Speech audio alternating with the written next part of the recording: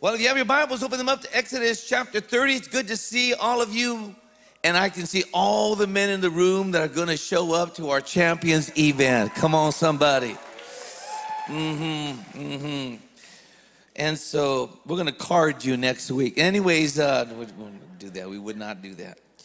I want to read something and get started with something that's really important for your life. And also, I want you to begin to see a glimmer of what God is wanting to do, has done in your life, also how he wants you to live your life.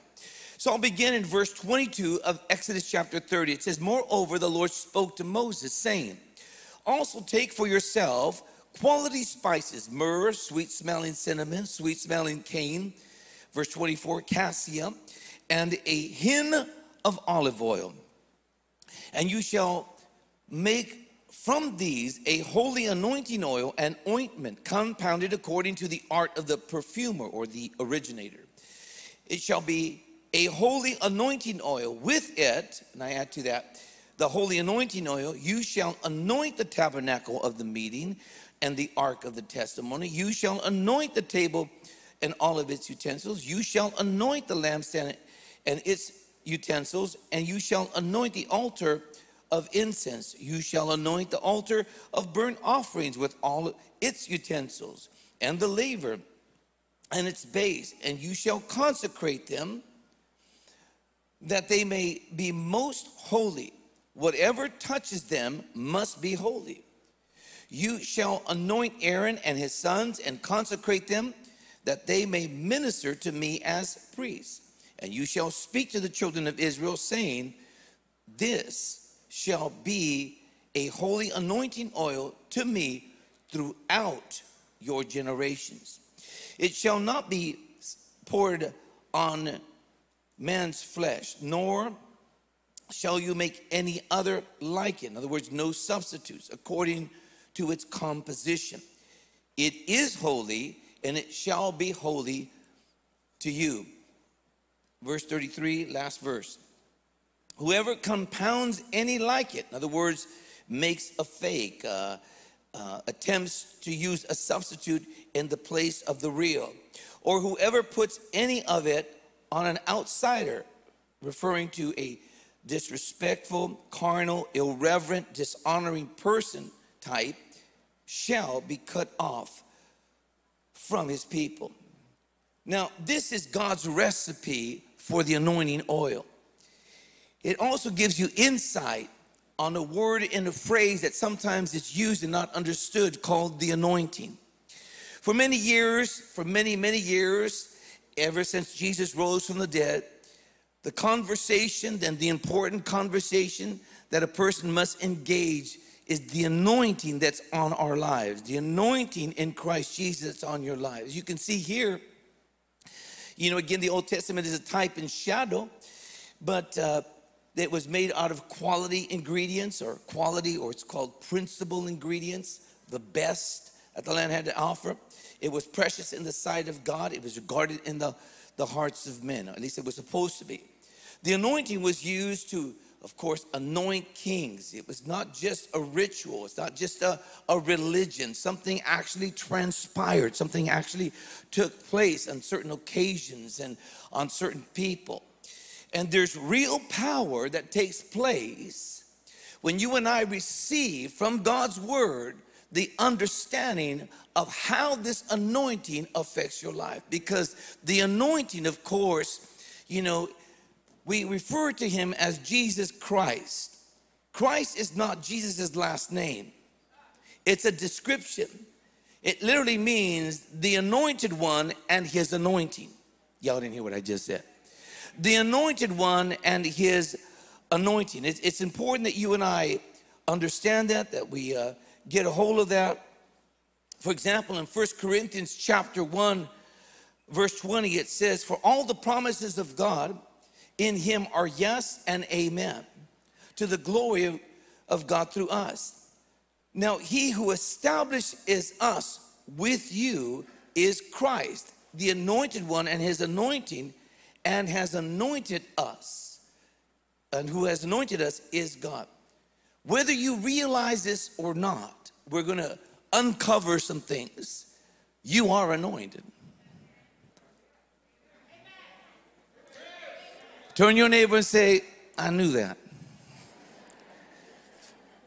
But that's pretty much the response that you get from people that don't understand the importance of the anointing. Now, I'm not saying you're not intelligent.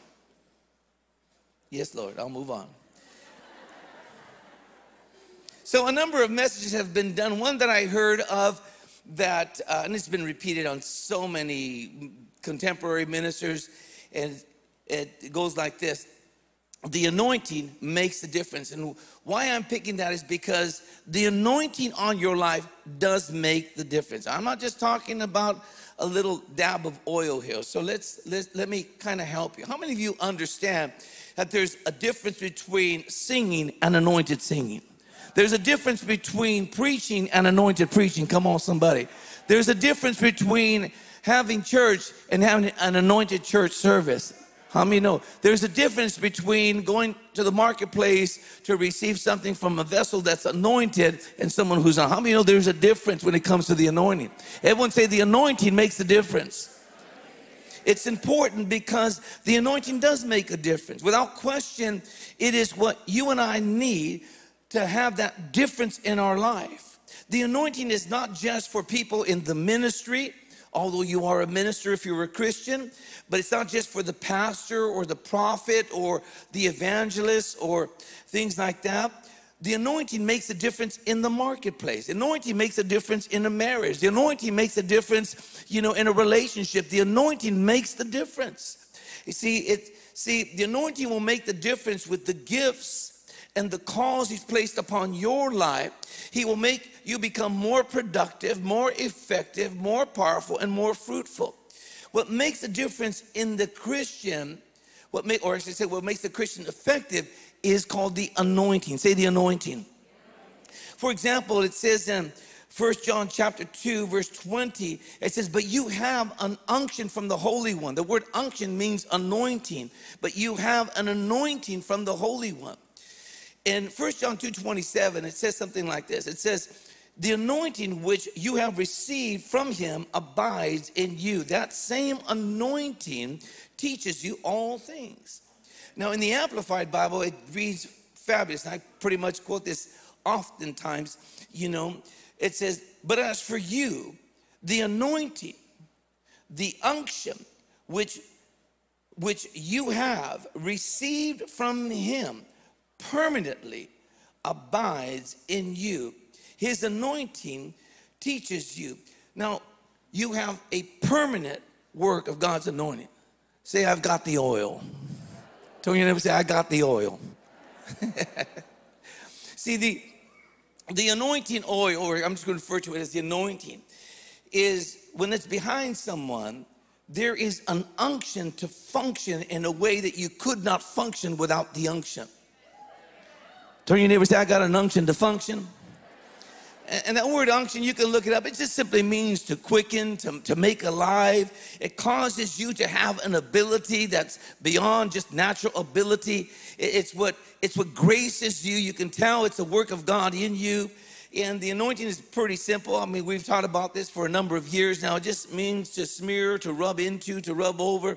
And it comes with a beautiful fragrance. We might get to that. But the Lord told Moses, he says, take a hin of oil, which means it's about 5 or 6 quarts. And when you anoint someone, you give them a 5 to 6 quart dousing. Come on, somebody. That's called an outpouring. That's called a saturation. That's called a drenching. That's not a little dab will do you. Come on, somebody. And the anointing is at saturation.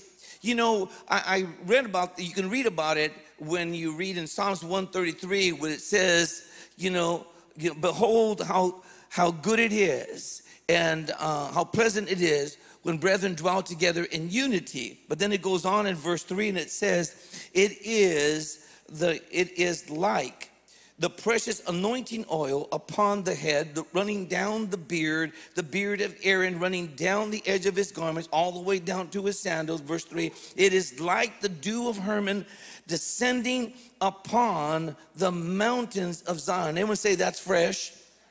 It goes on to say, For there the Lord commands the blessing, life evermore. There's something about the anointing. There's something about when you're in unity, not just with your brethren, but when you're in unity with God, there's something about a freshness that comes on you. There's something, and it says here, when Aaron was anointed, this is a picture of Aaron being doused. He's being saturated under the anointing.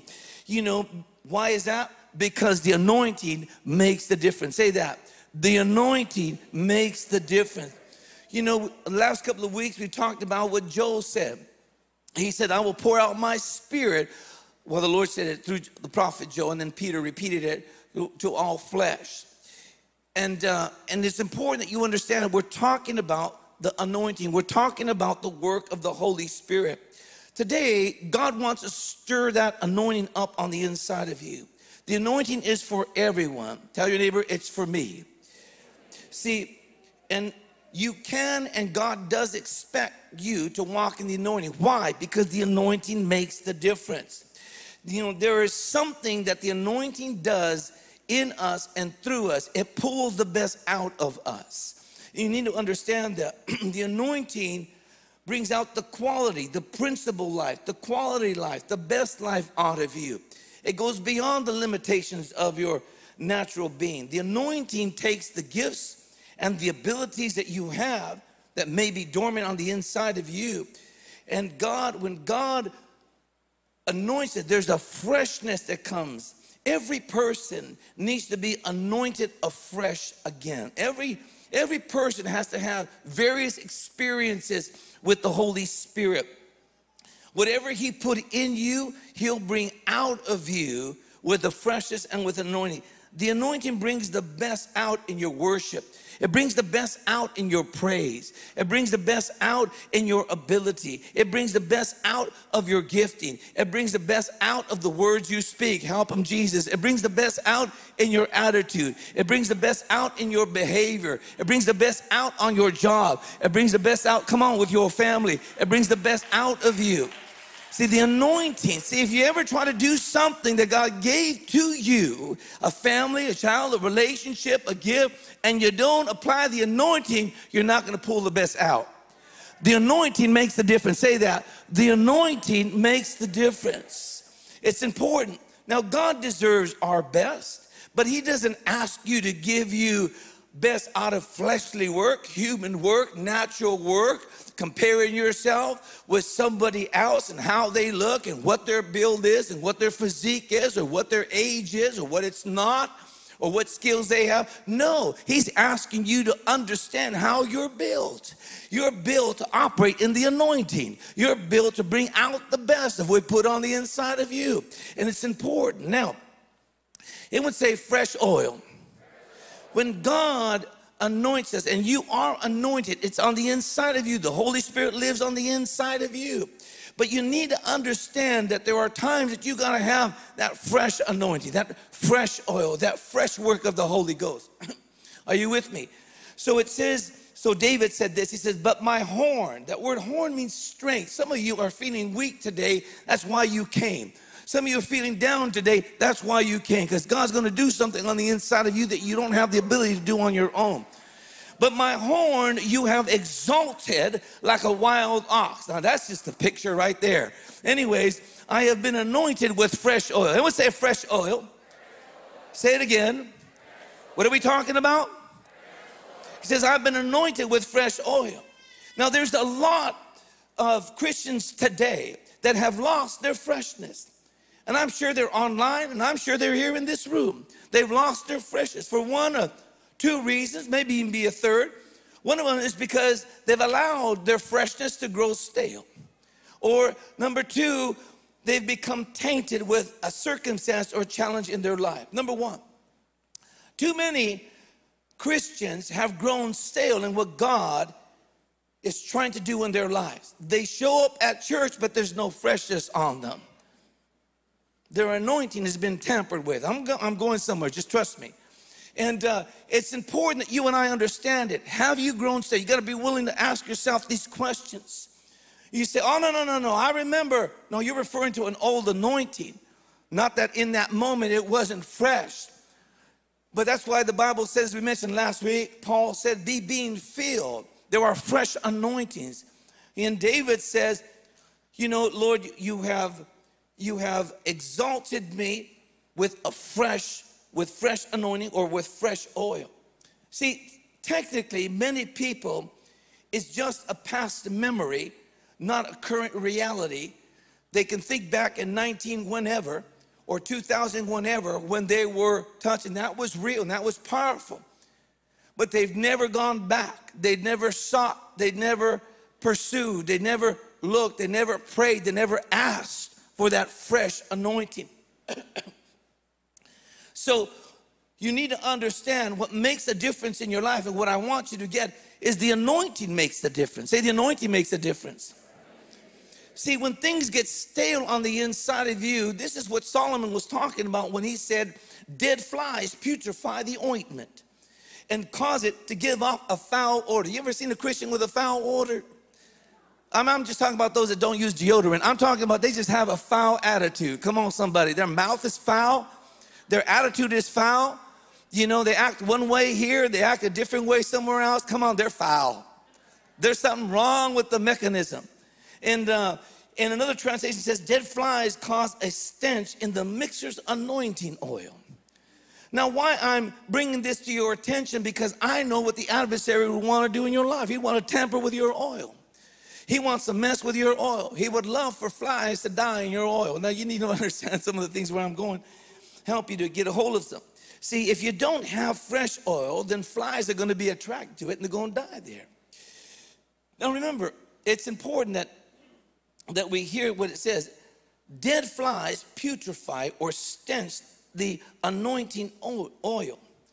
God is the originator of the anointing on your life. Not men, not denominations, not religion, not you. Okay, so we need to have that fresh anointing, that freshness. How does a person stay fresh? God's doors are always open. Anytime you knock, he will answer. Come on, somebody. But most people lost their pursuit and lost their hunger and no longer want that fresh anointing. I'm here to tell you, you can't live without the anointing. You got to be careful. Here's where the trickery of the adversary tries to come in. But what I want to refer to is that there are, unfortunately, some Christians that are truly born again, but when you let that freshness go stale, you become repulsive in your attitude, or you become rude. This is where they know better, they just don't do better. So they become repulsive, they become rude, they become mean-spirited, they become jealous, they become envious, they become critical, unkind with their words, sarcastic, demanding, dominating, manipulating. Come on, the list goes on and on and on. See, that's that old smelly stench of religion, I like to call it. There are a people that carry themselves, the Bible says in Titus 1:16, they profess to know God, but in works they deny him, detestable, disobedient, and disqualified from every good work. There are reasons why certain things in the kingdom of God don't go forward.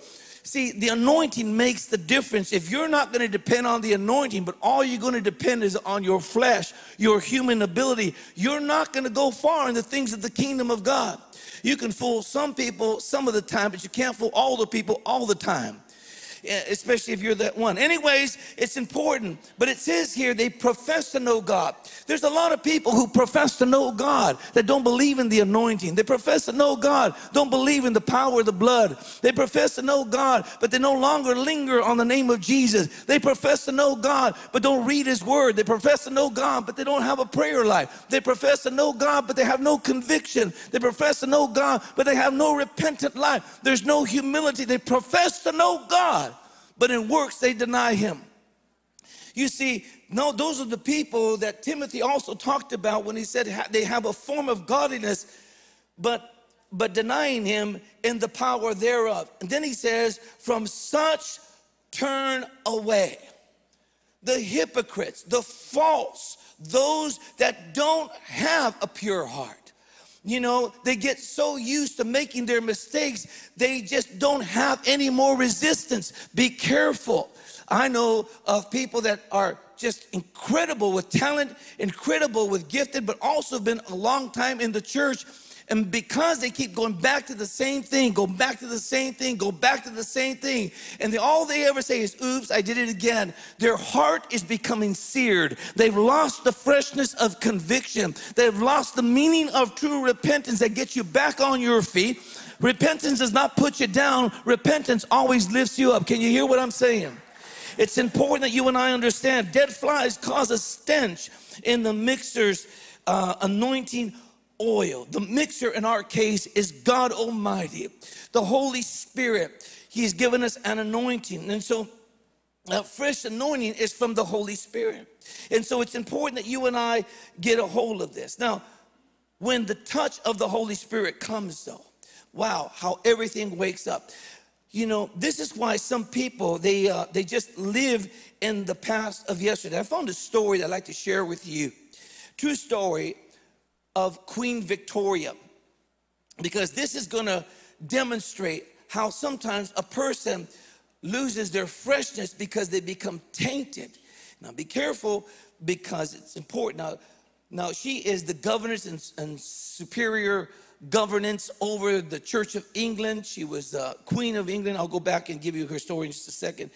And it's important that you understand she grew up religiously. She knows about Christ. She has responsibilities over the Church of England.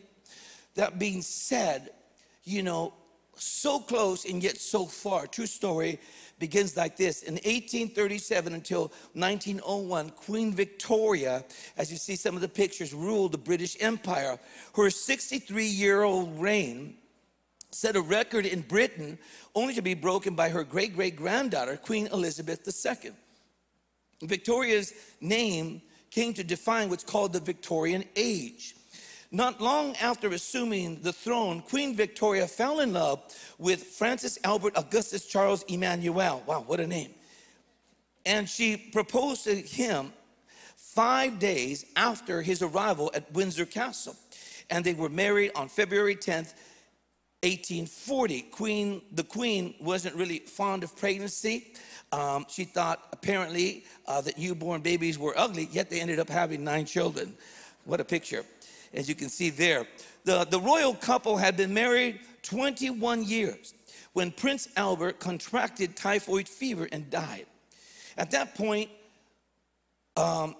Queen Victoria entered a period of profound grief and sorrow from which she would never recover.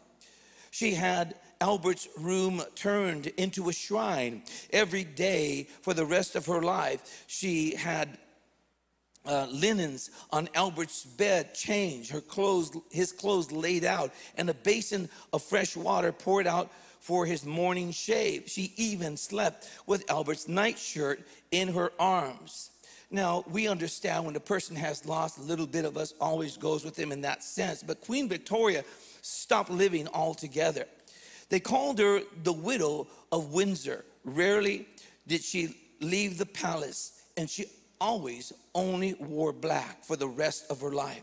You see, Queen Victoria died on January 22nd, 1901, but she stopped living the day that Albert died, December 14, 1861. That is, if you do the math, 14,283 days that the Bible says you and I are to seize life and live with a fresh anointing. Well, kind of reminds me of what Albert Einstein once said. He said, the tragedy is what dies inside of man while he's still alive. You know, I wish Queen Victoria was the exception to the rule, but she was tainted by a loss, and we could all understand that. And we have to understand that there are things in our past that happen to us, but we must not become a prisoner of our past. You know, oftentimes people become prisoners of their past mistakes or their past hurts or their past offenses, and they never get out of that prison. We all experience the unfair difficulties in life. Not one of us is going to ever be able to escape that. So how do I come out of that? You know, I'm not making fun of Queen Victoria. What I'm helping you to understand here, there were people around here that had probably read the same scriptures I'm reading with you every day, but it never was a reality. And I want you to understand it's not just enough being religious, showing up to church, going through a ritual, going through a routine, but having no life. You don't want to lose your freshness. You need that freshness to live. And it was Oral Roberts who once says, life isn't always fair, but God is always good. Now, the good news that we have is that we can bury our past hurts and our past mistakes and habits and hang-ups. And the greatest news is that there is fresh oil for the church today. You know, I close with this. Queen Victoria owed it to her empire to keep on living, but she did not. To keep on leading, but she did not. She owed it to her children to keep on living and leading, but she did not. She owed it to Albert in terms of his legacy to keep on living, but, you know, she did not. She, you know, because she was living by a dead yesterday. She was imprisoned by a dead yesterday. You know, when we live that way, we do not only ourselves a disservice, we do those that we say we love a disservice because we never give them our best. How do you get out of that? I'm not denying the realities of life. I'm here to tell you that's the importance of understanding the fresh oil on your life.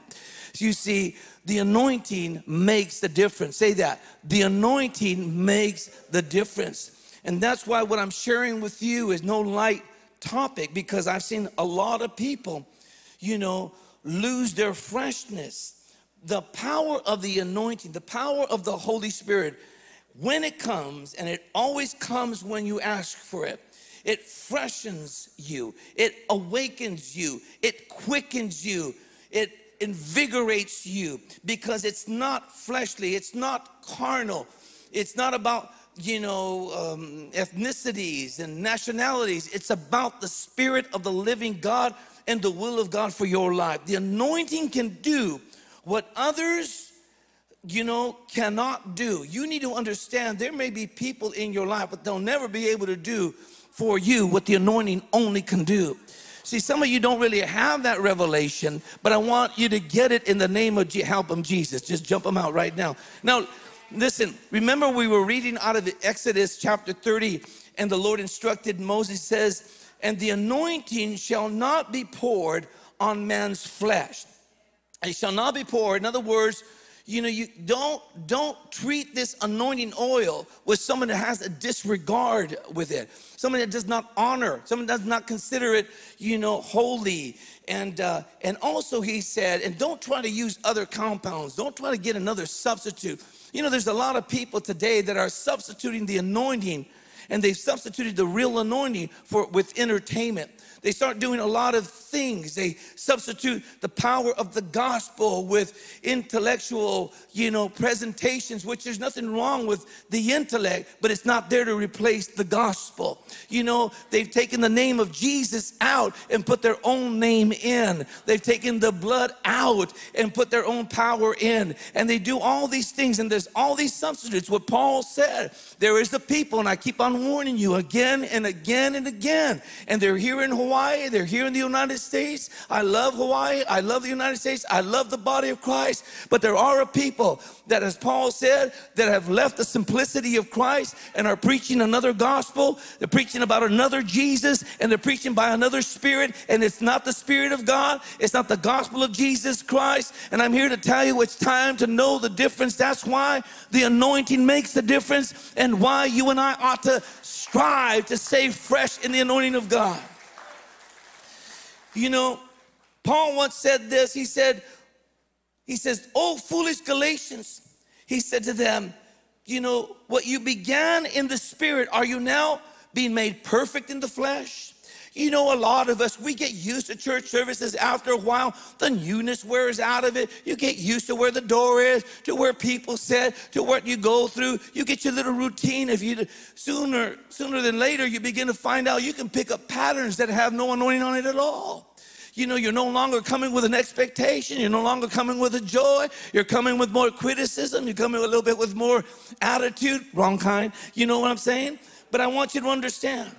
But it all began in the Spirit. I know so many wonderful people across the body of Christ. You know, as I've been able to go to other nations, I saw them, how they started in the Spirit. They were leaning on, they were relying on, they were trusting in God, they were depending on God, they were pressing in for God. You know, they were pressing in for that anointing. They were asking God in intercession. They were praying for others, you know, but then they got used to things. They got familiar with things, and now they learn how to do things and how to get around certain things and how to go through and still look like you got it all together. You got the outside, but we don't have any strength on the inside.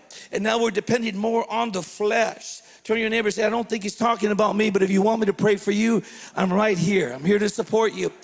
So Paul says in Galatians 3:3, having begun in the spirit, are you now made perfect in the flesh?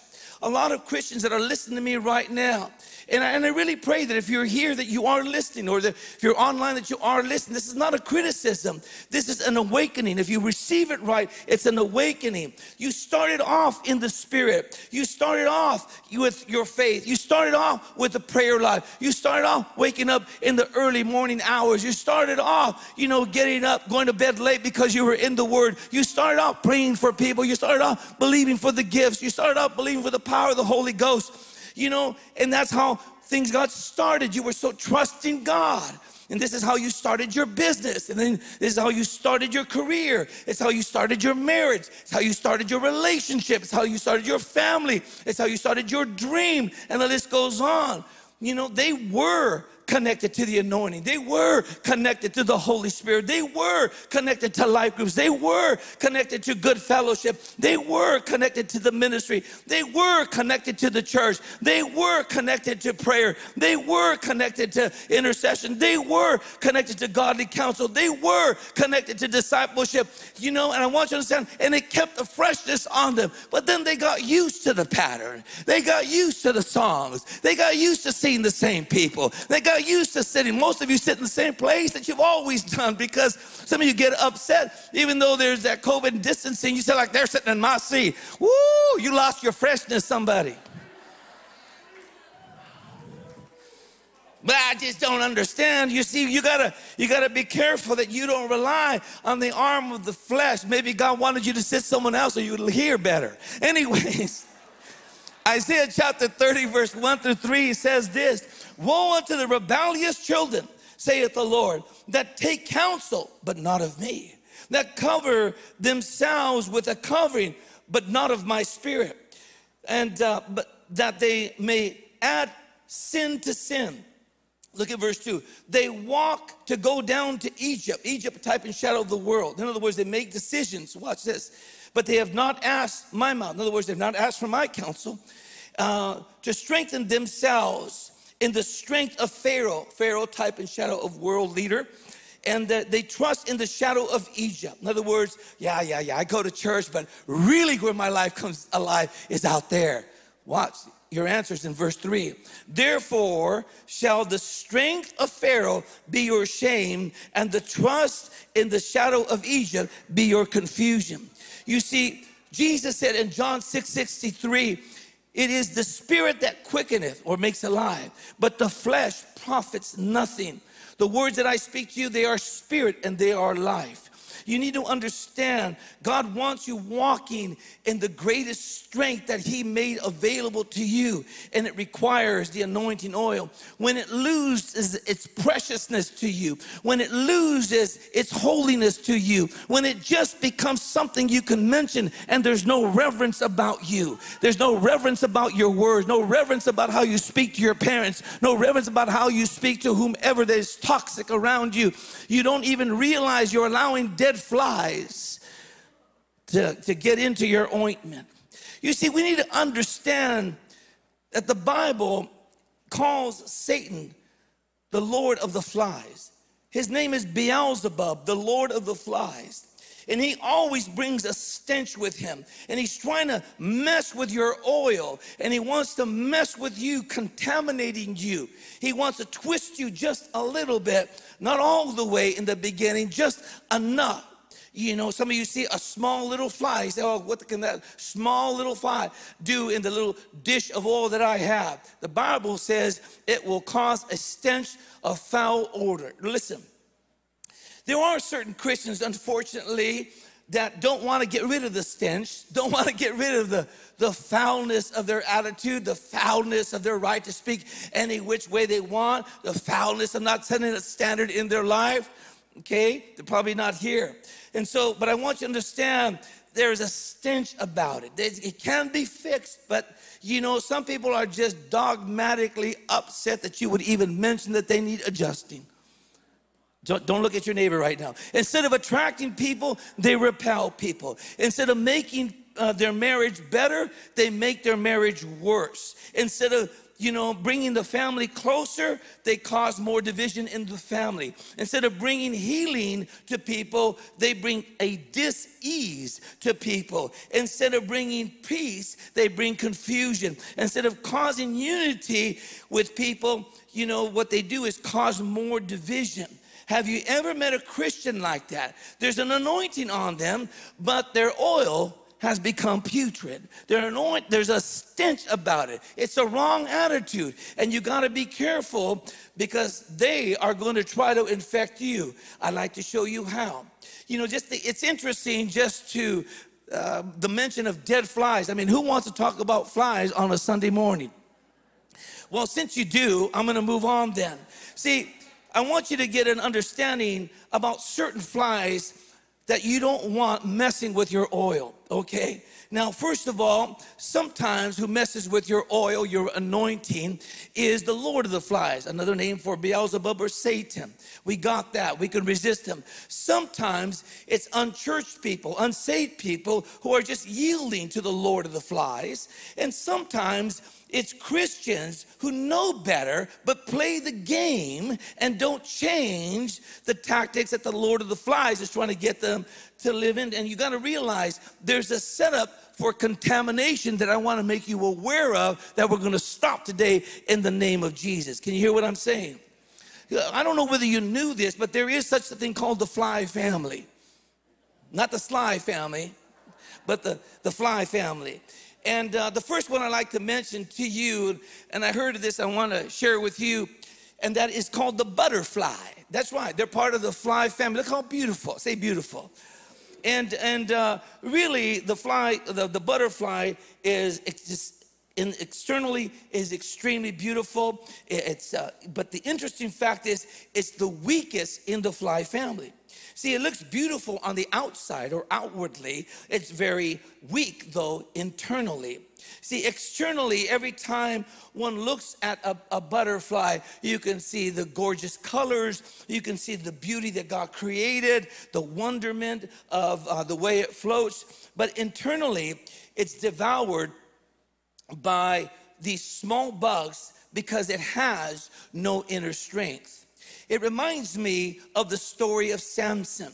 You know, Samson had great times where he did great and powerful and mighty things that we can all recognize. But it's that same Samson who put his head in the lap of Delilah. Come on, somebody, read your Bible. And so Samson, in essence, was a butterfly. You know, he was beautiful on the outside, but he was weak on the inside. Everybody probably looking at butterfly Samson says, wow, what a man of God, look at him. What an anointing on his life. What a powerful, you know, mighty man of valor. You know, what a powerful example of walking with God. But the truth is, there was flies in his ointment. There was dead flies in his ointment. Someone said, oh my. See, there was something internally wrong with Samson. The second fly, there's only two more that I want to share with you because we're not here to have a fly reunion. But I heard about this one. It's called the robber fly. And you can look all of these up. I mean, almost looks like a bee. But anyways, the robber fly is an interesting fly. It does exactly what the word describes it. It robs. You know, it has big wings and it has... you know, it makes a lot of noise and like a hissing, whistling sound. And what it does is it waits for the other flies to bring the food into a particular location. And all it does is sit on the side, you know, and when they go, it goes in and it robs the food. Robber fly, you know, and I want you to understand that. Now, I know a lot of robber Christian flies in the church, you know. The Bible says, will a man rob God? yet you have robbed me in the tithes and the offerings. But God doesn't leave that on a negative. How many of you know he says, prove me now in this, if I will not bless you, make you a blessing, that the nations of the earth would understand that I am Jehovah your God. The third fly that I really want you to lock in on is the most interesting to me because of the characteristics. It's called the mosquito. Now there's over 3,000 versions of the mosquito. Ugly looking thing, huh? But I want you to understand, how many of you have ever said, I got a mosquito bite? You know, well, you know, mosquitoes don't have teeth and mosquitoes don't have fangs. But mosquitoes, what they do have is a long tongue that turns into a sharp, sharp needle, and it penetrates either an animal or a human through one of its pores, and its goal is to do nothing but suck the blood out. See, I think the mosquito's favorite sound is nothing but the blood. But the point I'm trying to share with you right now, I'm sorry, I had to try it. Yeah, it's bad. It's bad. They stick their tongue in another living animal or person's life, and they try to take away the blood. The mosquito wants to remove the blood. Now, the blood of Jesus Christ is what I'm talking about. Now, of course, you understand that the Bible says in the book of Leviticus that there's life in the blood, and there were certain things that in the Old Testament that we were not supposed to do with the blood, and certain things we were supposed to do with the blood when they were making sacrifices. But it's the blood of Jesus that gives us our victory, right? So if we have the power of the blood, why are so many Christians with that same blood not walking powerful lives? Dead flies in the ointment. Let me help you to understand that just a little bit more. You see, the Bible, the tongue that I'm talking about, that little thing that turns into a needle on a mosquito, you know, is very deadly to millions and millions of people. Did you know that millions of people die every year of mosquito infestation, the parasites that they are? And truly, I mean, this is literally what's going on. Millions of people die. This is, you can find it. It's just known information. Of course, I never knew it. But anyways, the Bible says something about our tongue and how we use it and how we are to protect it. Because sometimes we don't realize that we let the tongue of others come into our lives, and we open up our ears like garbage pails, and we just receive anything they say, and you don't guard the anointing on your life, and you end up with a dead fly, and you don't know why. Well, that rhymes. I didn't even know I'm a poet. Anyways, I want you to understand this, but also how you use your tongue, because it's important.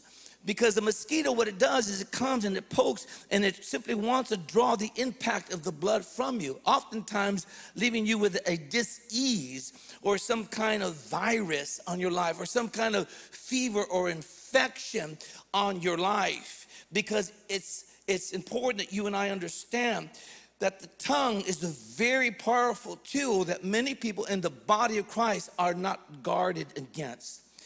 For example, in Proverbs 12:18, it says, there is one who speaks like the piercings of a sword, but the tongue of the righteous promotes health. The Bible says in Proverbs 18, death and life is in the power of the tongue. Proverbs 15:4 says, a wholesome tongue is a tree of life, but perverseness in it breaks the spirit. Imagine people dumping garbage into your ears or your eye gate, so you don't think that the internet can affect your heart. So you don't think you can be affected in your life. You don't think that by watching that program that you shouldn't be watching because it's affecting your spirit. It's not that you don't have a right to watch it. It just doesn't make right what you watch. But you need to understand, I'm not a legalist, but you got to be a protectionist. If you don't protect yourself, you're going to open yourself to all kinds of stuff, and you're going to be the first person that's complaining to say, you know, the blood doesn't work, the name of Jesus doesn't work, when it works all the time. But if you're not going to open yourself up to being ministered to protection, I'm trying to get something to you. You see, it's important that it says sometimes we open ourselves up on the internet, whether it's pornography or it's other things, you know, or words that people say that are unsanctified and just ungodly. It doesn't have to be immoral, but it can be something else. And it brings heaviness on you because that's what all that perverseness is. It breaks your spirit. It's trying to do that. It's an assignment against you. You see, there was a time, it says, and I apologize, it's in the book of Psalms, it says, for Jerusalem stumbled. And you know, Jerusalem means city of peace. So it would say peace. And then it says, and Judah is fallen. You know, Judah is praise. I'm going to show you right now why people have lost their peace and why they have no praise. It says, for Jerusalem is stumbled and Judah has fallen because their tongue, their doings are against the Lord to provoke the eyes of his glory. You see, we've been told to guard our tongue. Death and life is in the power of the tongue, and he that uses it shall eat by its own fruit. If you don't want to guard your tongue, you don't have to, but it's going to have an effect on you. I know we think sometimes, certainly not you, but sometimes we think that we're a little smarter than God, that I can say whatever I want to say because I'm just being real with everybody. I'm just being honest with everybody. You know, I can watch that. I'm not under bondage. I'm not under the law. It's not that you're under the law, idiot. It's not that you're under bondage, you know, dumb one. You know, you need a revelation of what it's trying to do. You're looking at that thing through the eyes of your flesh, and God's trying to protect your spirit because it's the anointing that makes the difference. I hope I didn't offend anybody, but today you're going to get healed. Either way, you're going to get... See, a mosquito like sin is an infector. It's a contaminator. It's a putrefier. It's a stench maker. Mosquito simply means, it's a Spanish word, it means little fly. That's all it really means, little fly. And we think that the little things won't really harm us. The little gossip won't really harm us. The little backbiting won't really harm us. The little things that no one else says will really harm us. Well, I'm here to tell you, you're not smarter than God, and he's given you a plan of how to stay strong in the Lord and the power of his might. And if you'll understand how to protect the anointing on your life, this is why we have a lot of young Christians, they fall out way too soon, and you think you're scratching your head. You say, man, they have so much potential. They have so much life to do, so much in life, and they get sidelined. They get sidelined. They become just another statistic. It's not that they didn't go to church. It's not that they didn't hear the word. It's that, you know, they allowed their tongue or the tongue of others to influence them. Turn to your neighbor and say, now I know I'm about ready to lay hands on somebody. You're the closest one to me.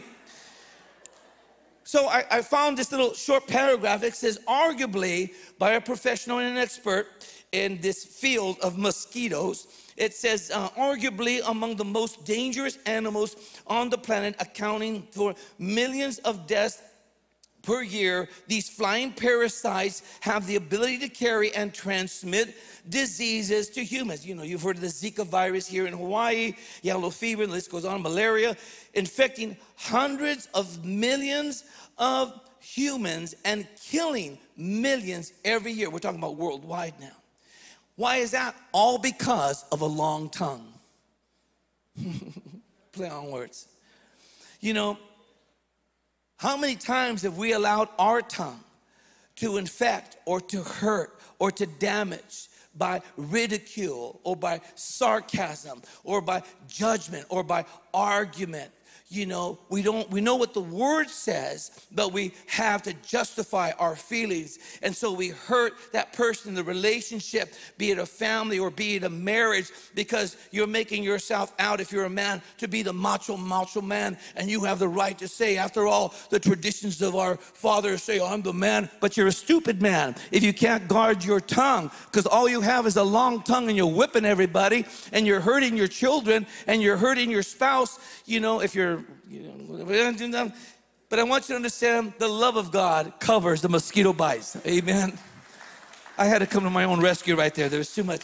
But here's what you can do. Here's what David did. Now listen. David said, set a guard, O Lord, over my mouth and keep watch over the door of my lips. Are you that careful? Do you guard your tongue? And do you guard yourself from the tongues of others? Can you say, hey, my ears are not garbage heaps? Well, I'm just telling you the truth. This is just what I feel. I don't want to know what you feel. I don't want to know. I don't have to get involved. So some of you feel obligated to every idiot that comes down your road and tries to cause you to be infected, and you just listen to them. And then you wonder, like, why am I depressed? Why am I so upset? Why am I so just, the Hebrew word for upset is jacked up. You know what I'm saying? And here's what, this is a prayer that I pray, Isaiah chapter 50, verse 4, almost every day of my life. It says, the Lord has given me the tongue of the learned, that I should know how to speak a word in season to him that is weary. You know what we often do? We go to the weary and make them more weary with all of our gossip and all of our trash talk and all of our this and all of our that. We don't bring the word. We don't bring a fresh anointing. We don't bring what they need. We just pile it up on there. Well, I feel you're safe and I can tell. There's just an avenue for saying, I just want to dump on you. You got to be careful for people. You can be respectful and say, don't dump on me, in a nice way, I suppose. Figure it out. Anyways, in James chapter 3, my last couple of verses, and I'm going to pray with you. It says, so the tongue is a little member and boasts great things. And the tongue, verse 6 says, is a fire, a world of iniquity, and sets on fire the course of nature, or how you live. And verse 8 says, for no man can tame the tongue. I want to stop right there. You can tame the tongue, but you can't tame it with just positive thinking or just being naturally minded or human ability. It takes the power of the Holy Ghost. And it's important that you and I understand. So what I'm saying is, sin and mosquitoes have something in common. They both attack to putrefy. They both want to take away the power of the blood in your life by tainting you. See, it's the blood of Jesus that draws us near to him. It's the blood of Jesus of Jesus Christ that has forgiven us of our sins. It's the blood of Jesus Christ that has washed us of all unrighteousness. It's the blood of Jesus that gives us the power to overcome. But it's also the blood of Jesus that made a way for the anointing oil to come into your life. It took you and I being saved through his blood, his victory over death, hell, and the grave, so you can say, I'm washed clean of my sins, and I've received forgiveness from Jesus Christ.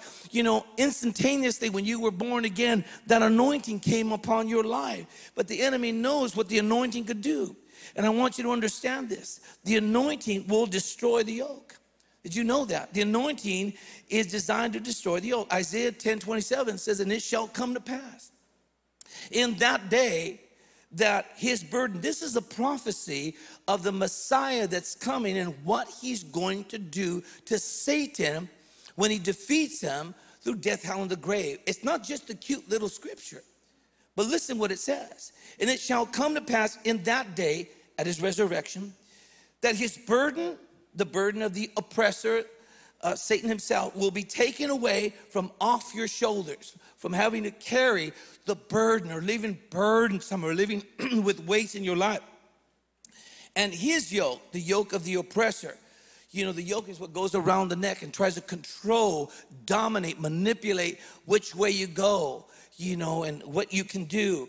He says that yoke will be from off your neck will be destroyed. The yoke shall be destroyed because of the anointing. Say, because of the anointing. Say, the anointing makes the difference. So the sin of the tongue, like a mosquito, is trying to contaminate the power of the blood. Now, the power of the blood has always had, will always have power over any sin. But if you don't know what the little Lord of the Flies is trying to do to you, and sometimes why all these people all of a sudden speaking to me about all these kind of things, it's trying to lift the power of the blood, contaminate the anointing on your life.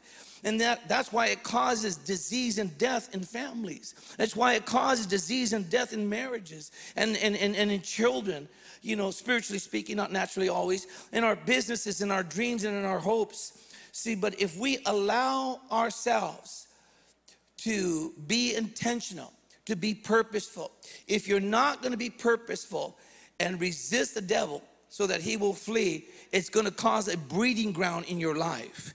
And that mosquito is going to lay its eggs, and it's going to reproduce more and more because you are not removing it. You're allowing the dead flies to stay in the ointment, and you can't. It's like what it is. You know, what am I not doing? Sometimes it's the simplest of things. And I want you to understand that today God wants you to remove the dead flies. Here's what I'm talking about, mosquitoes, and I close with this. This is my third close. You know, the question is, if we weren't intentional to keep sin out of the church, what do you think, you know, the church would look like today? But here's the more important question. What would your home look like today if you don't get the mosquitoes out of your home? What do you think your marriage would look like today, your family would look like today, or your life would look like today if you don't intentionally fight against the mosquito bites? Now, we can't, in this world, you can't stop all the mosquito bites. You know, every now and then we do get, you know, again, I can use the word bites, right? But this because you understand what I'm talking about. But you don't have to become the smorgasbord. As soon as I get bit, I put the ointment on it. You know, I'm here to tell you what you can do to make sure that mosquitoes don't come around you is you got to stay connected to the anointing. You got to stay connected to fellowship. You got to stay connected to the church. You got to stay connected to discipleship. You got to stay connected to your life group. You got to stay connected to the word. You got to stay connected in prayer. You got to stay connected in fasting. You got to stay connected in holy living. You got to make these simple decisions. That's like the incense. You don't need spray repellent. You just need to stay connected to the anointing. And that anointing, I'm here to tell you, will cause you to always be aware. It will teach you. It says, that's a mosquito that's coming to cause a disease. And you say, in the name of Jesus, I take authority over you by the blood of the Lamb. I overcome by the blood of the Lamb and the word of my testimony. Come on, somebody. Let's all stand to our feet right now because I run out of time because you listen slow. I want to pray for you as we close out. And Father, in the name of Jesus, as the singers get ready, say there's nothing but the blood. Say nothing but the blood. Oh, the blood of Jesus. How powerful the blood is. Father, I come before you right now. And in the name of Jesus, I begin to pray for all of those online. And I begin to pray for all of those that are present here. That, Father, this would be a morning of fresh oil. Father, even David, when he was weak, he said that you exalted him like a wild ox, a picture of magnificent strength, because you anointed him with fresh oil. Father, I want to thank you in the name of Jesus Christ of Nazareth, that today, Lord, we have the ability to ask you. We come boldly to the throne of grace to obtain mercy, find grace to help us in a time of need. And so, Lord, we want to just come to you and say, Lord, if there's areas in our life where we've allowed the dead flies to just exist, to become a breeding ground, Father God, in our hearts and in our minds, we repent of that, Lord. Lord, if we've not been protecting the anointing on our lives, but allow any old dead fly with a stench and a foul tongue come, Father, and try to infect us, Lord, we repent of that. Lord, today, in the name of Jesus Christ of Nazareth, Lord, I pray that you would take the horn of your anointing oil, Father, and as you anointed David in the midst of his brothers by the Spirit of the living God, Father, it so transformed him that he said that the Spirit of God from that day forward came upon him to rule and to reign in a completely different way. Father, it's the anointing that makes the difference. If we've not regarded the anointing, Father God, as something holy, as something pure, as something righteous, if we've played with it, not honored it, Father God, played with temptation and not stood against it, Father God, we ask for your forgiveness. Lord, there's power in the blood. I want to thank you that we abide in that anointing. We want that fresh anointing. Say this after me. Say, Father, in the name of Jesus, I ask you now, grant me right now a fresh anointing to come on my life. I regard your anointing, the power that I need. Lord, I'm asking you in the name of Jesus to anoint me afresh to anoint me anew. If I've become stagnant, if I've allowed dead flies to God on my anointing, I'm asking you now, forgive me. I lift my hands to praise you, and I thank you for the power of the blood. Come on, lift your hands and just sing this song, and then we'll close. Anointing fall on me. Anointing fall on me, and let the power of the Holy Ghost rise up in me. Anointing fall on me. Come on, here we go. Anointing fall, fall on me. Anointing, anointing, yes, fall on me. And let the power of the Holy Ghost rise up in me. Anointing fall on me. Come on, here we go. Anointing, hey! Anointing, fall, fall. Anointing, anointing, fall on me. And let the power of the Holy Ghost rise up in me. Anointing. Come on, we're taking it up. Here we go. Anointing. Come on, lift it up. Fall, fall on me. Anointing, fall on me. Let the power of the Holy. Come on, rise up in me. Anointing, fall. Come on, let's take it up again. Anointing, anointing, anointing, fall, anointing,